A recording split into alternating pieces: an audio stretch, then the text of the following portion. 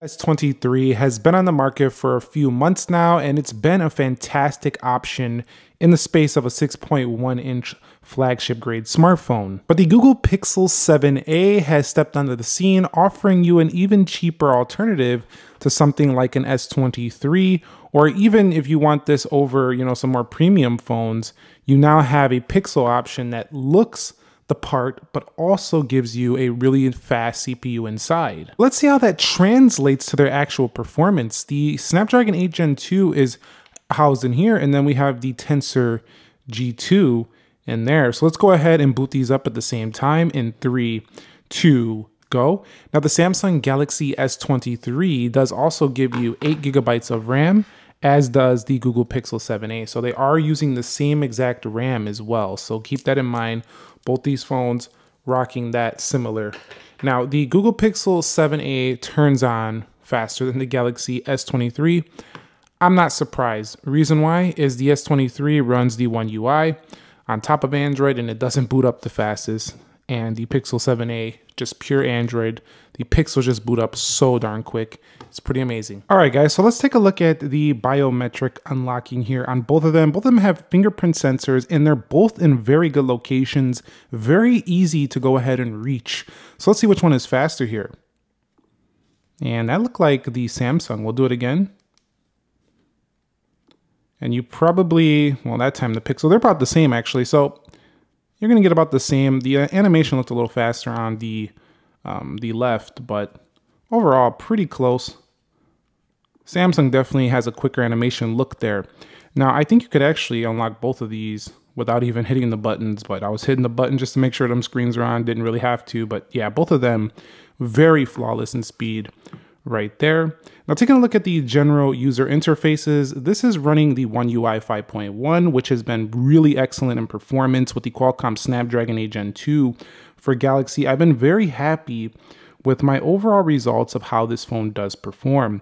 It just gives me a much more smooth feel than I've seen on some prior Samsung phones. And I think if you wanted to try a Samsung flagship phone, this is one of the best years ever to do it, especially if you go with the S model line. They're just incredibly powerful and fast. Now, the Google Pixel 7a, you just kind of expect that. Keep in mind though, by default, the Pixel 7a doesn't come with a 120 hertz. It comes with a 90 hertz, but it's not on by default. So it will look a little bit choppier unless you go into display, scroll down to smooth display, enable that. So it's not on by default when you do get your Pixel 7a.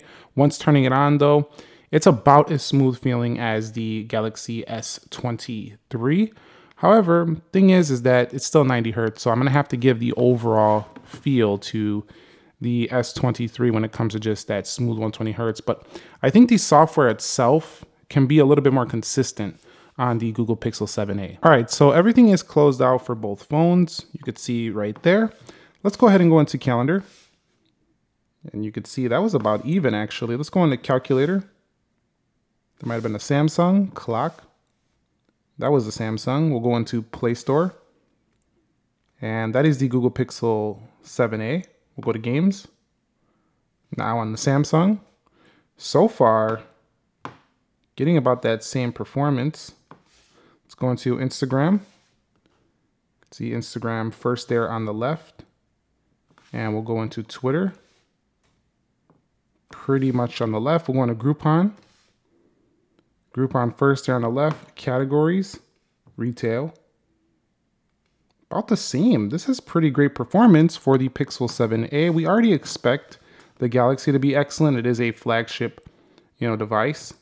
But the Pixel 7a giving you flagship performance at a non-flagship price of about $200 cheaper than the Galaxy. But the Galaxy does get discounts, so the Galaxy could be around the same price. And honestly, both of these do have 1080p displays. They both do have great cameras. However, the Galaxy has got the triple camera. This has the dual camera. But I'm going to tell you right now, some people are still going to prefer the results that come for the Pixel, but the Galaxy looking a little snappier here. Another thing I really like about the Galaxy over this Pixel 7a is its bezels are much thinner.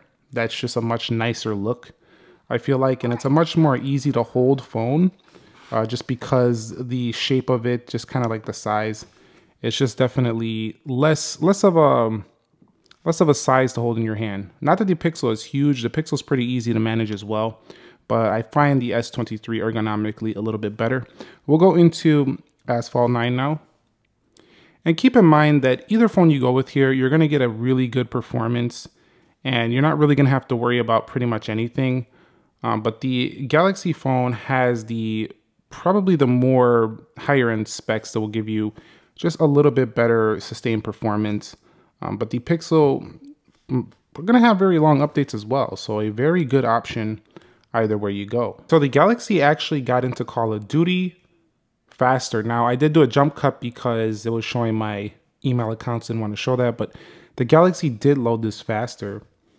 But once in the game, both of them can run the games just fine. We'll go into Subway Surf, and we'll see which one is faster here. Looks like the Galaxy in the lead.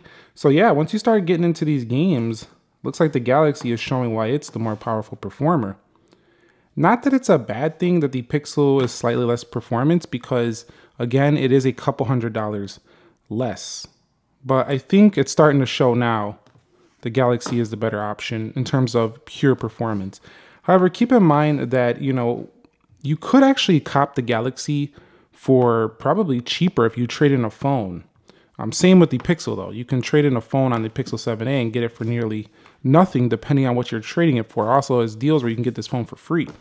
So that's on certain carriers. But overall, both of them are fantastic performers, and I'm very happy to report that both of them are going to be very, acceptable. However, I will give this win in this speed test to the Galaxy S23. Now, when it comes to the actual performance of reloading the applications, I expect the Galaxy to do better here.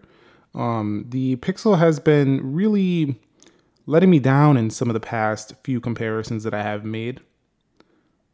Go to eBay here, Best Buy. That looked like a reload actually. That was actually reloading. 8 gigs of RAM here. That had that held. That was held. Twitter was held. Instagram was held. Clock was held. I still think it looks a little choppy here, on certain reopenings. So Samsung still needs to work on that, man. Pixel, so far, so good. And we'll go into Call of Duty. Asphalt 9.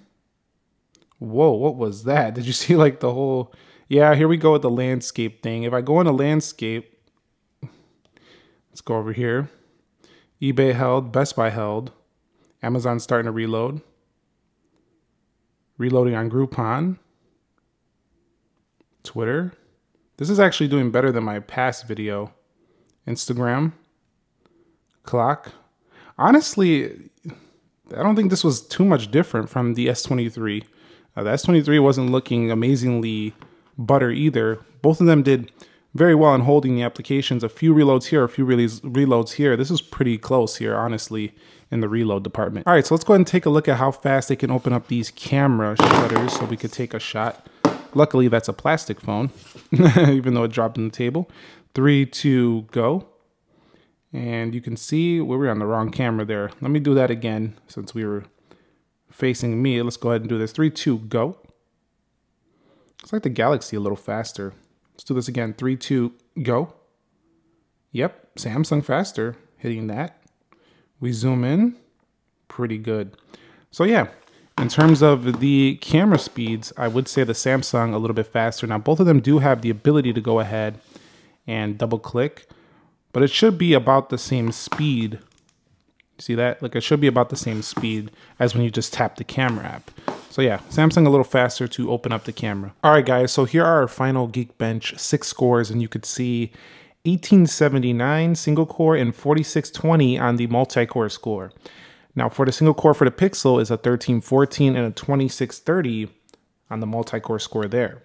So not so much in the main single core, but definitely better performance in the multi-core score for the Galaxy S23. Let's go ahead now and take a look at the 3D Mark. We're going to do the Wildlife Extreme test here, and I'll be back when they are done with their final results. And our final scores are in here for the Wildlife Extreme with a monster score on the Galaxy S23, 3639 versus 1593 here, with average frame rates hovering around 22 FPS, only around 10 for the Pixel 7a. Now, if we scroll down, you're going to find scores on all devices over 40% higher for for the Galaxy. So I think it's safe to say the Galaxy is definitely the more powerful phone for graphically and CPU wise. So it is the more premium device. You are paying a little bit more. And while Google is still using the G2, which is their premium processor, they haven't upgraded it. It's from last year. So definitely it's nice that we have it here on the Pixel 7a. It makes it a really good steal of a value.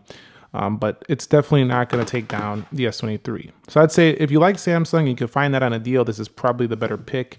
But if you enjoy the Pixel experience, you have a great value on your hands here. So which one would you pick? The Galaxy S23 or the Google Pixel 7a? Let me know down below in the comments. Thumbs up if you enjoyed it. Subscribe if you haven't already. Nick here. Be sure to be well, and peace.